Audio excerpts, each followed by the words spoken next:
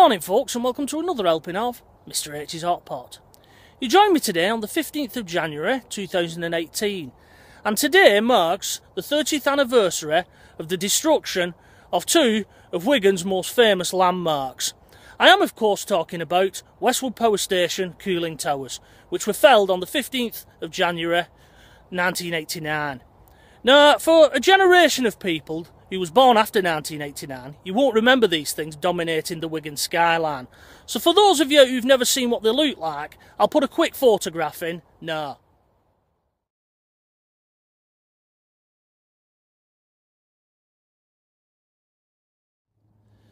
Now, as I'm sure you'll agree, it was rather impressive, wasn't they? They reached 315 feet into the air, and they could be seen from miles around.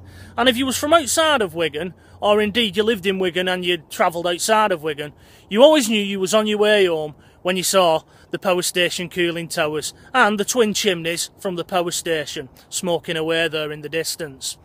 Now, it generated power, Westwood Power Station, right up until about 1986, and it was winding down by that point. It should have been decommissioned long before that. It was only built as a temporary power station. How you build a temporary power station, I don't know, but the Central Electricity Generating Board, who used to operate it, had built it as a temporary power station. And it was in use long after its lifespan. It was coal-fired, especially with the local coal fields not being far away. It was served by the railway, and it did have some coal travelled by the canal. But by the 1980s, like I said, it had been decommissioned. Wigan Council had got hold of the land, and they brought in Ogdens to demolish it and level the site. So, on the 15th of January, all Wiganers from this area, Lawrence and Poolstock, we all went as close as we could get to them, as close as we was allowed, that is, to watch the destruction. So I'm going to take a walk around the site now, and we'll see what's left. Now, this concrete base here, that's in front of you, it's all that remains of cooling tower number 1. Those trees in front of you there would have been the centre of the cooling tower. And how a cooling tower would work is it would pump water from the power station down to these towers, towards the centre there where you're looking, and it would shoot up into the air and then fall off wooden rafters down to the base and then be pumped back, and it would cool it. The hot water obviously evaporating as steam up into the air. Now, the problem with these cooling towers that they had was that they were full of asbestos, I believe, at the time. So that pushed back the destruction into 1989. They should have gone at the late end of 1988. But they had to push it back and get rid of all the asbestos. And the scary thing is, hot potters, as a kid, I'd been in the cooling towers playing in them. There used to be a little door and some step ladders up the side, and you could actually get in and walk round the centre of them. And we'd been playing in them for years, not knowing. And apparently, my father and many inces had sort of crept in here, and they'd swam in the waters as they were falling below. So it's no bloody wonder we've all got health problems now, those of us of a certain generation. But we'll take a closer look at this base, because as I said, this is the only one that remains. Cooling tower number 2 is buried under rubble, because all the rubble from the power station and from other building projects covered it. They brought it down here and dumped it. But this one remains. Okay folks, I'm now on the edge of the cooling tower base where the pump house would have been. It would have been through those trees there. This little bit of concrete here with the graffiti on it. That was part of those steps that I was telling you about that led up into the inside of the cooling tower. It was sort of just above the legs, the door, and then, like I said, you could walk around the inside of it. I've walked round this, but high up, when it was a cooling tower. Shouldn't have done like, but there you go. It was amazing back in the 80s. I mean, when they abandoned this power station, these cooling towers, nobody ever bothered. You could just come round and do what you wanted, basically. Today, it'd all be fenced off and signs up and all kinds of rubbish, wouldn't there? But nobody bothered. Amazing, really, when you come to think. Now, this green here that you can see in the concrete leading up to those trees, that would have contained the pipe that would have shot the water up into the air. Now, the pipe would have been encased in concrete. It was like a big concrete square. You could walk along the top of it and get to the centre of the cooling tower, which is roughly the path I'm now following here. And like I said, just in these trees here, that's where the centre would have been. There was all these stories, if you fell in these pipes, you know, if you went down it, you could walk all the way along and get inside Power Station. I don't know anybody who ever tried. You wouldn't have got halfway down, to be honest. But like I said, here would have been the centre of the cooling tower. It's amazing to think that trees have grown on concrete. Because it must be a thick base, this, to hold, you know, 315 foot of concrete. But yeah, we're now in the centre of what would have been cooling tower number 1. And had I been here 30 years ago, I wouldn't be here now. Not with the bloody blast, which I'll show you in a bit. I'll show you them being felled, because that's what you all want to watch, isn't it? Just make our way through the other side. You can actually see some of the square holes in the concrete, which would have held those water rafters, you know, for the water to fall down and be cooled down. There we go. These little squares here, there's another one. Those would have all held concrete posts holding up wooden rafters. And that was all the rubble that they had to get rid of. They had to bag it up. There was bags with asbestos on, and you know, you wasn't allowed near them really. That's another one, see. I mean, it's amazing to see that in 30 years, nature has almost reclaimed this site. You know, I can't do it justice here with this camera, but the size of this base is just amazing from one end to the other. That's where I was stood, just over there. They were huge, these. They was colossal giants. There was a campaign, I believe, to try and save them. I don't know why people wanted to save them. You know, what can you do with them? You know, you got some daft inces who had ideas of, oh, you could turn them into flats and things like that. You know, nah. Silly ideas, really. There's even stories of trying to turn it into a nuclear power station. I wouldn't want that on my doorstep. Local Chernobyl. No, thank you. Someone even come up with the silly idea of turning it into a prison. You know. Like I said, silly ideas. None of these plans was official. They was all locals' ideas, you know.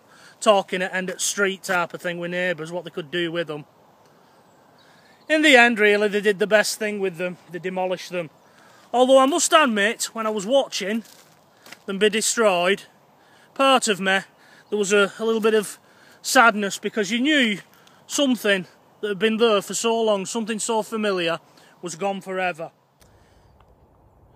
Right, folks, well, that was a quick little look around the base of cooling tower number 1. That's all that remains 30 years after its destruction. I'm now going to show you the exciting part, which is this particular cooling tower being demolished in 1989. And then we're going to make our way around to where this particular clip was filmed from. And then from there, I'm going to make my way over to where I stood 30 years ago on this very day and watching the destruction of Westwood Power Station cooling towers. So without further ado, here's the end of cooling tower number 1.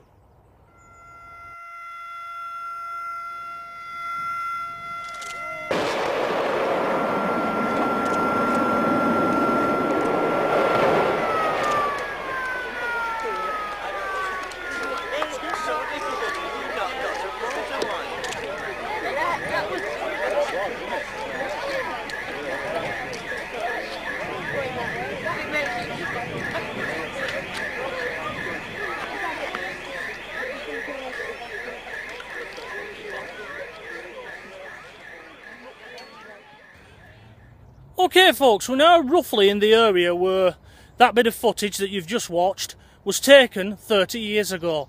I'm now going to try and do a then and match for you, although as you can see there's some buildings been built in the 30 years since the cooling towers were demolished. But I'll get as close as I can and we'll see if we can get a then and match for you. Okay, so this is as close as I can get without actually trespassing.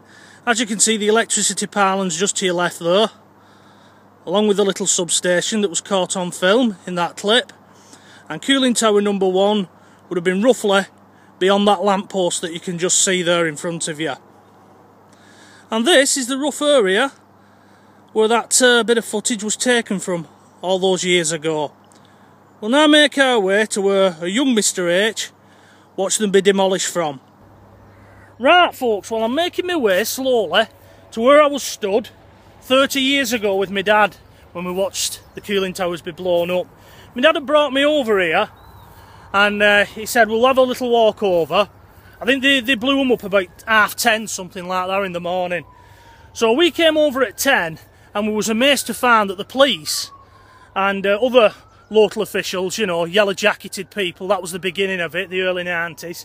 They cordoned it all off and they wouldn't let you over, you know, so we had to give them a bit of a story, you know.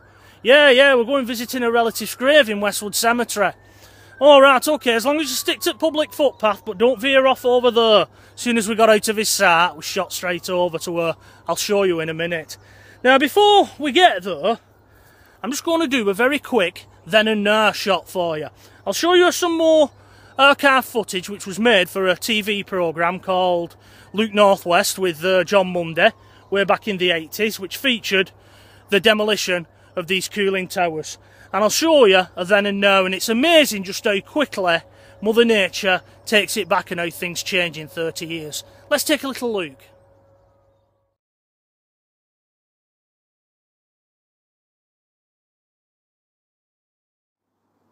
Right folks, well after a little bit of mooching around, I think this is the location where that photograph that I've just shown you with the house with the little yellow window was taken from. My guess is that the cameraman 30 years ago was leaning against that tree, aiming his camera over in that direction where everyone was stood, waiting for the cooling towers to be blown up. So I'm going to try and do that now and put my theory to the test. Just make sure I don't slip here.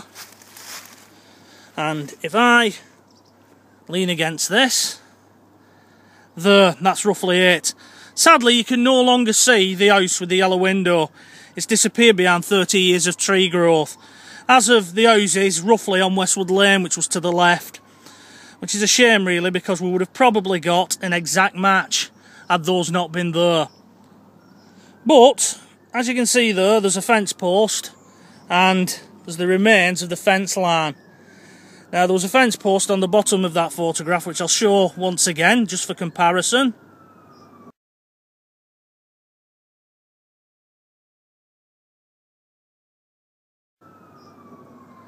So yes, I would say that that is where the photographer even was stood 30 years ago. The cooling towers would have been through them trees there in the background. He would have had to move because if I remember they had all red flags stuck in this field and nobody could be behind it where I'm now stood, so probably just before it was due to set the charges off, they moved everyone forward. And if I recall, I remember a lump of concrete actually shot into the field there. You know, it's probably still in there somewhere. But it's looking a bit ropey, that field as well. 30 years of not being kind to it. It's still used by horses, as you can see, for grazing there. But there's rubbish and all kinds been dumped in here since, which is a shame. Progress, I believe, but there you go. So what we're going to do now, Hot Potters, we're going to make our way straight forwards across that field. Hopefully those horses will leave me alone. As you know, I have a bit of a phobia about them after nearly getting bit by one on a previous walk with Mrs H. And we'll take a look of exactly where I was stood 30 years ago to this day. Okay folks, well we're almost there. Now thanks to the wizardry of the internet and people uploading photographs, I found a photograph online of me actually stood there amongst the crowd waiting for the cooling towers to be felled, way back when with my father. I'm only a little blob on it, but I recognise the jacket that I had back in 1989 and that's how I know it was me.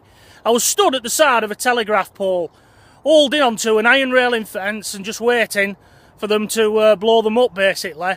Now, the area behind me has changed massively, as you'll see from the photograph. brambles have sprung up, and once again the trees have shot up in 30 years. And that metal fence, well, it's disappeared, as have the telegraph poles. Anyway, I'll show you the photograph now, and then join me again and I'll talk you through it.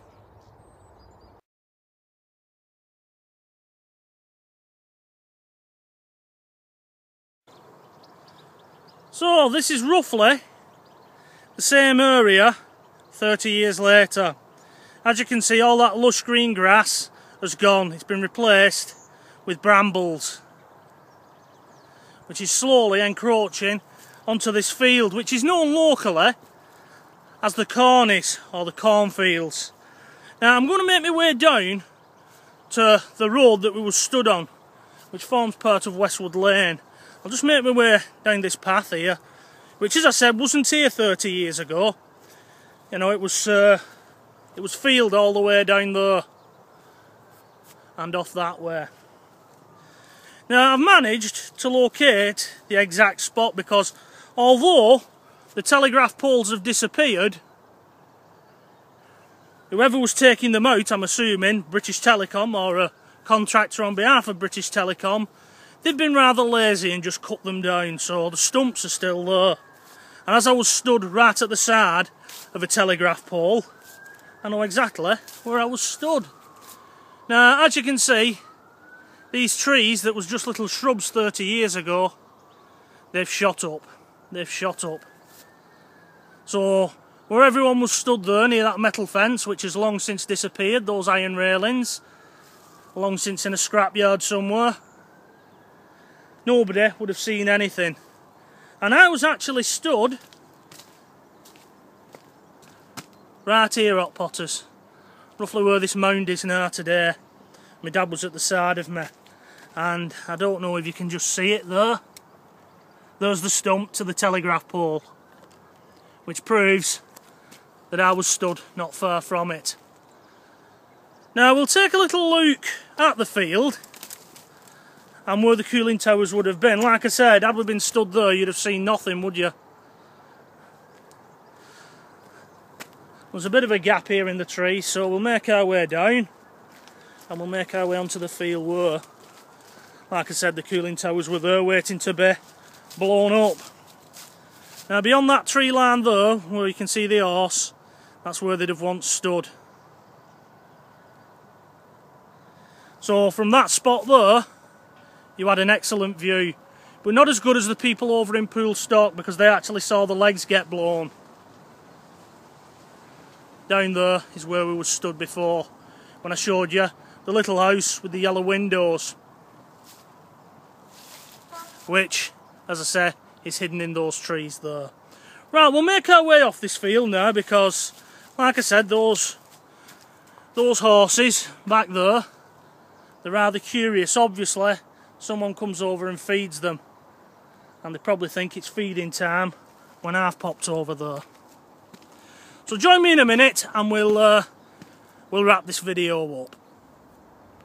Right folks, well that's it from me. Hopefully you've enjoyed this little trip down memory lane and revisiting the day when they blew up Westwood Power Station cooling towers. It's amazing to see 30 years later how the landscape has changed. As I said, trees have grown, brambles have sprung up, and it's barely recognisable from the lush green fields that it was 30 years ago. Anyway, I'm out of here, but before I go, for those of you who preferred the skyline the way it was, here's one last look at it when the towers were actually up. Until the next time, bye bye for now.